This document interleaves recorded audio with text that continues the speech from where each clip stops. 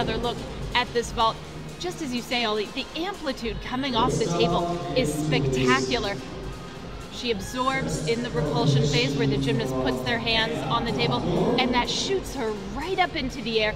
The twist looks just effortless, really, and she's able to open out her arms very early and go for a good landing.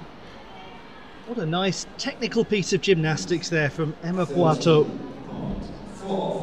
Fundamentally really sound. That's really the word, technical. She trains alongside Benedetta Gava, who we'll be seeing in this final as well. 13.5, well done to her. That's up from qualification by almost a tenth. Now this we expect to be the same vault but without that additional half twist. This is the example of how the vaults are from the same family. Second vault for PUATO. Once again, Yurchenko entry, round off onto the board. Just a full twist this time, but a better landing. Well, that really is lovely stuff to get things underway from Emma PUATO. So secure. Let's enjoy this again. And what a confidence builder to go out and perform two vaults like that, starting out the competition.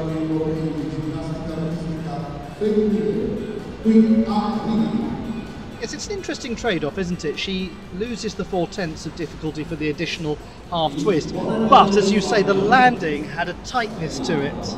It did, and the body position in the air as well is just really solid. The judges will be looking to make sure that she maintains that layout all the way through, and she really does. As for the hop on the landing, it's very slight. She will probably lose only a tenth of a point. One imagines there won't be much between the two scores.